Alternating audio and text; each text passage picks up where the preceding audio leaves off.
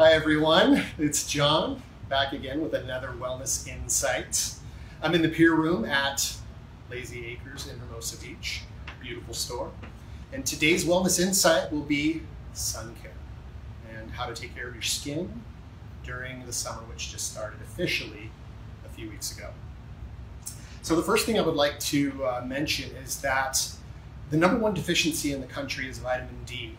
And we do need a controlled amount of sun exposure every day in order to make an appreciable amount of vitamin D. For me, it's about 15 to 20 minutes. I'm not out to get burned, I'm out to just get a little bit of sun to make vitamin D. And there's likely many more reasons to get sun exposure every day that we're just not aware of yet. I think in the near future, those things will be elucidated and science will prove that the sun is good for you. So don't be sun phobic completely, get a little bit of sun. Now, what happens when you plan on being exposed for a longer period of time, or you need more protection? That's where sunscreen comes in handy.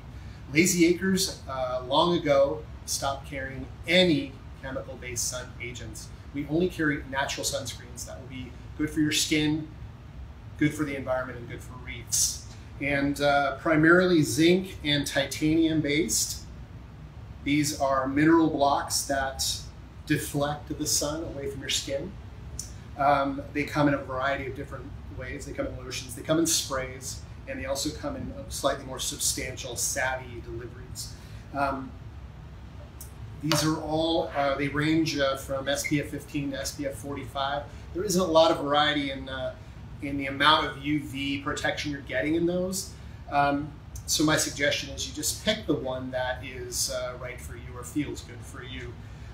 These are both reef safe, Badger and Goddess Garden. Badger rates very highly on the Environmental Working Group Skin Deep database of sunscreens. You should check that out, ewg.org. They'll give you the scoop on real clean sunscreens. The next thing I would like to discuss is protecting your skin from the inside.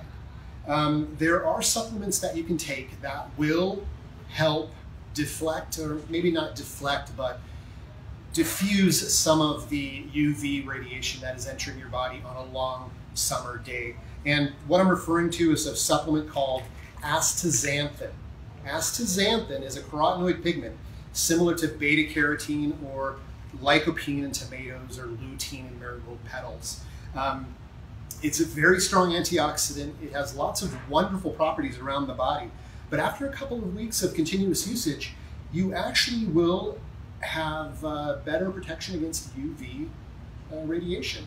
It's also good for wrinkles and other skin things too, so keep that in mind.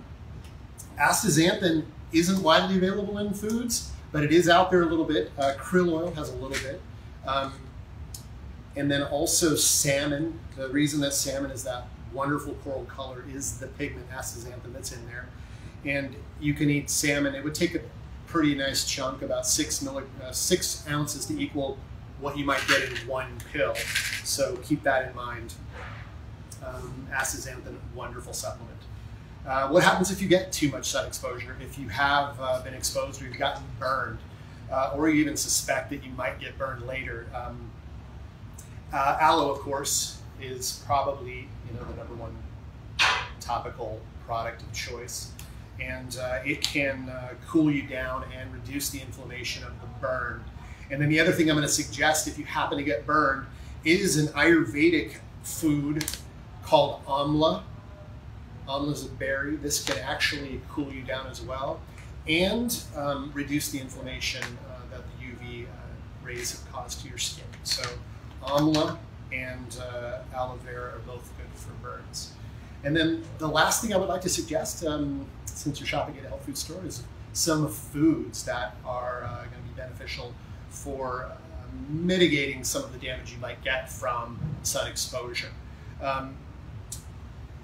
For the most part, polyunsaturated fatty acids are highly volatile and highly unstable. And if you eat a lot of those, you will tend to burn more. So in order to, like I said, mitigate that, you need to replace those fats. And the best thing you can do is eat coconut oil. eat it. You can put it on your skin as well. It feels pretty good. But eating it every day will help to transfer some of those volatile fats out of your body and put some of those coconut fats into your body. And then the other one, of course, is olive oil. And everyone is aware of the health benefits of olive oil. This is just another one of those. It's very stable and can also do wonders at mitigating the damage that's can be caused by UV rays. And as a side note, if any of you haven't had this particular bottle yet, Lazy Acres makes a dynamite olive oil. The one from California, I think, is worth it. So anyway, thank you all for joining us, and come back next week for another video. Thank you.